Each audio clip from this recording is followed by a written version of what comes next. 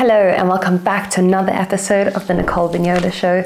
I make it my mission to explain the brain so that life can feel a little bit less scary. Today I want to talk about why it is that we crave the things that hurt us. If you have been in that situation where you want something, yet you know it is not good for you, maybe it's going back to a toxic ex, maybe it's continuing that bad cycle of that bad habit that's destroying you, maybe it's a self-sabotage, maybe it's something simple as doom scrolling every single night even though you know you should be going to bed, or maybe it's something more serious like an addiction. I want you to know that it's not about willpower. I'm going to explain to you what is going on in your brain so that you can take control of the situation, you can take control of your urges, so you can stop craving the thing that is hurting you. What I want to explain to you today is that the brain has two distinct pathways for wanting and liking, which means that you can want something without actually liking the outcome of it. And what happens is the wanting part actually overrides the liking part, and you'll know that because once you've sent that text, once you go back to your ex, once you end up doing the habit that you're not supposed to be doing, you don't feel very good about yourself. You don't actually enjoy what it brings. So by the end of today's video, you're going to have a whole new lease on life because you're going to be able to understand what is going on in your brain, which in itself is empowering. And you're also going to understand how to control these things so that they no longer control you. As I already alluded to, the wanting part and the liking part of your brain follow two very distinct pathways. And it is the reason why we crave things that don't actually make us happy. So I'm going to break it down. So the wanting part is essentially your dopamine system, your reward system that puts you in pursuit of attaining the reward, attaining the thing that you think is going to bring you joy. The problem here is that that mesolimbic pathway that is responsible for putting you in motivation drive can actually override the liking part. And so once you're in pursuit of that goal or you're in pursuit of that thing that's hurting you, it can feel like it's overpowering everything. What's essentially happening is the ventral tegmental area releases dopamine, and it releases dopamine into the nucleus accumbens. The nucleus accumbens and the ventral tegmental area both work together to provide wanting, craving, desire. It doesn't really care whether something is good for you or not. It's just concerned with pursuit of potential reward. So an example is that intoxicating feeling of waiting for somebody to respond and then they do, especially if they've been ignoring you. That's dopamine. Or the deep craving to text somebody that you're not supposed to text. Again, that's dopamine. The deep urge to go and eat more cookies even though you are completely stuffed. Dopamine. The urge to go and smoke a cigarette even though you said you were going to quit, that is dopamine. Liking, on the other hand, is actually related to the opioid system. And you're probably thinking, what? Opioids are not good for us. Yes, but endogenous opioids, so endocannabinoids, which are endogenous opioids, actually give us that feeling of pleasure and relaxation and contentment, joy with life. So this is essentially your pleasure system. It releases endocannabinoids, which are endorphins and enkephalins, which essentially make us feel really good. And this opioid system is essentially responsible for hedonic pleasure, the actual experience of enjoyment, comfort, satisfaction in life. So I'll briefly go into some neuroscience just because I don't think many people talk about the opioid system, but essentially you've got three opioid receptors. You've got the mu receptors, you've got delta receptors, and then you've got the kappa opioid receptors. You've got three different types of receptors. Now your mu receptors are essentially your primary receptors. They are the key mediators of pleasure and reward, and they are densely located in three areas of the brain: the ventral pallidum, the orbitofrontal cortex, and the nucleus accumbens as well. The nucleus accumbens is essentially where pleasure is felt once these opioid receptors are saturated with endocannabinoids. The orbitofrontal cortex, that is responsible for the logical part of the brain, essentially helps you attach those feelings of understanding what is pleasurable. So it helps you essentially process a subjective feeling of pleasure so that you can understand what makes you feel good. And then the ventral pallidum is responsible for amplifying these signals in the brain and body. When those key areas of the brain are saturated with endogenous opioids, it essentially leaves you with that feeling of euphoria and well-being. Unlike dopamine, which mediates the wanting part, opioids essentially mediate the liking and the enjoying part of the experience. And so initially, these two systems do do work together, because of course you can like something and want it, and they can work together to give you that pleasurable feeling. It doesn't necessarily always mean that wanting something leads to a negative outcome, especially with something new, like maybe falling in love or experiencing a new experience like going to a concert. You can want it and like it, and these two systems work synergistically to provide you with that feeling of feeling good and euphoria and excitement, etc. The problem is that they don't always work together, and this is where we end up in situations where we start craving the things that hurt us. And this is because with repeated exposure, the opioid receptor or the opioid system essentially adjusts. It becomes desensitized. It basically adapts, meaning that you begin to get less pleasure from the experience versus if you were experiencing it for the first time ever. Now, the other problem is that dopamine continues to fire regardless of the enjoyment being depleted. So what happens over time is that the brain downregulates these opioid receptors, pleasure fades, but dopamine remains. And this can manifest itself in toxic relationships and addiction predominantly. So how do we get hooked on the things that hurt us? Is that dopamine is not responsible for pleasure. It's responsible for the pursuit of pleasure and reinforcing the pattern of pursuit. And so, for example, the first time you experience a relationship that is maybe toxic, you might find that exciting. But over time, the pleasurable part, the liking part, will fade away and you'll start to see the red flags, yet your brain is hooked on that feeling of getting some sort of potential reward, because there's still some level of reward there, but it's in a different format, because maybe it's an intermittent reinforcement of this person promising you that they will never do it again. And so dopamine is abundant because it knows that there may or may not be a potential outcome that is favorable to you. So I wouldn't be Nicole's Neuroscience if I didn't leave you with some actionable tools on how to break the cycle.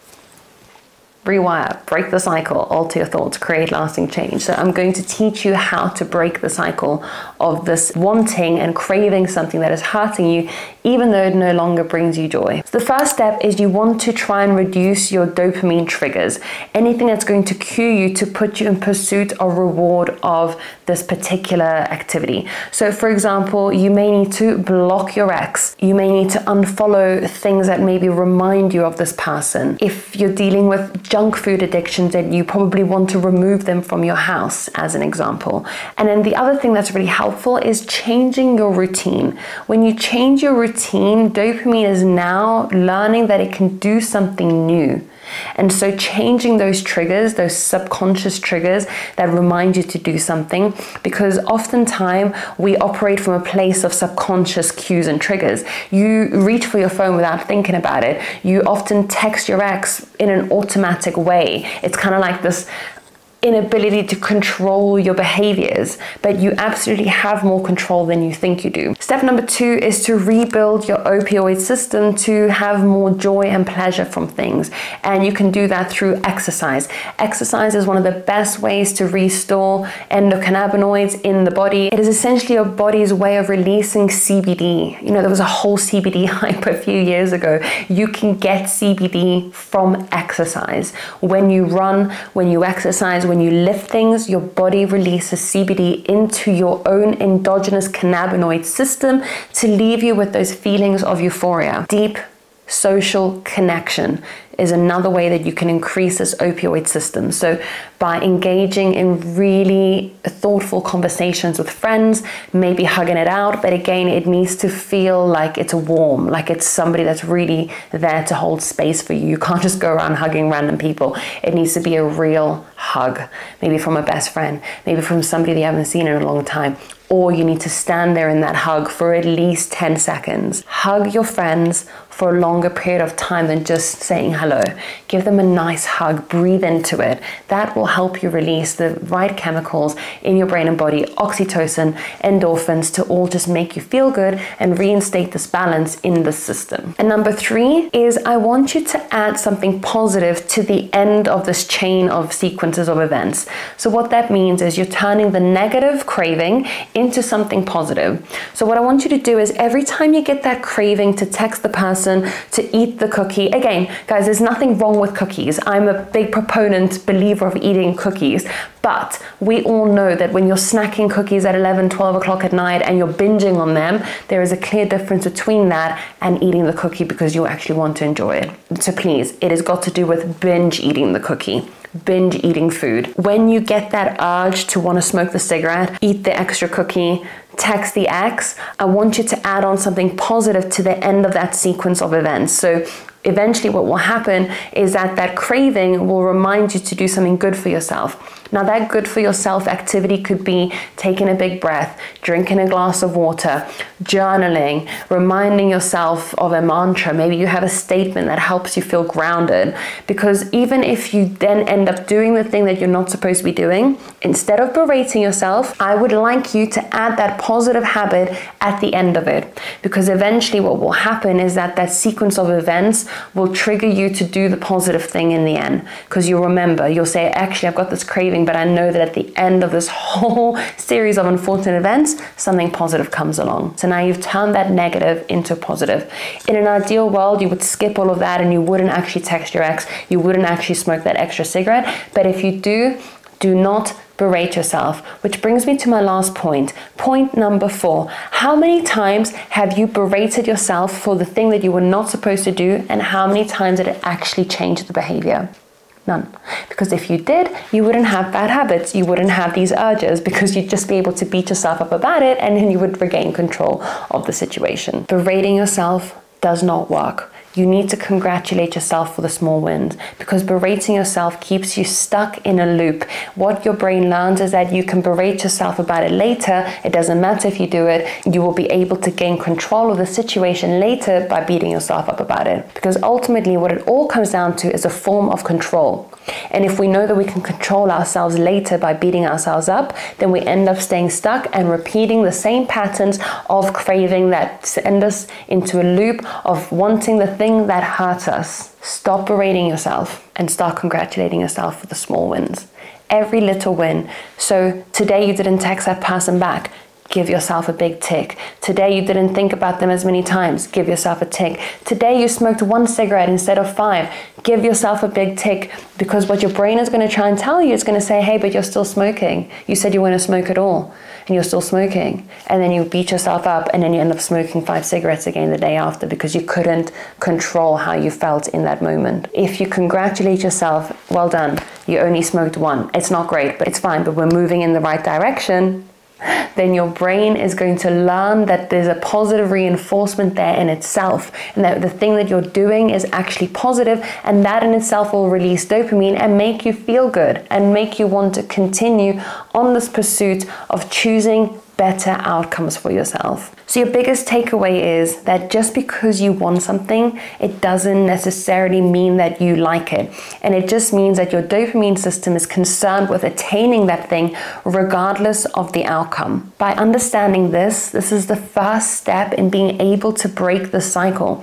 Because when we have knowledge, we have understanding, we have power. We have the ability to take control of the situation. Your brain is powerful, but it is also super programmable. We have the ability to make plastic changes well into old age. So if you feel like you've been repeating the cycle over and over again, now that you've watched this video, I hope that you can see that you are actually in a strong position in being able to help yourself and change these patterns. You absolutely can.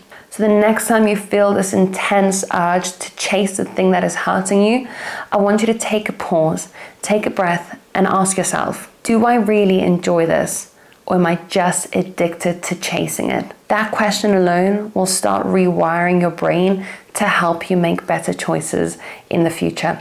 And it will, even if not right now, even if you do make a mistake and you end up choosing the thing that is hurting you, over time, if you stick to these steps and you stick to this video, it will absolutely rewire your brain. Guys, I hope you found this helpful. I would love it if you could please like, comment, subscribe. We're going to the stratosphere and beyond with this channel, my Rewire Collective. Your support means the world to me. So thank you so much for being here. As always, please drop your questions in the comment sections and let me know if you need any additional help. It's me, Nick, your pocket neuroscientist, and I've made it my mission to explain the brain so that life can feel a little bit less scary.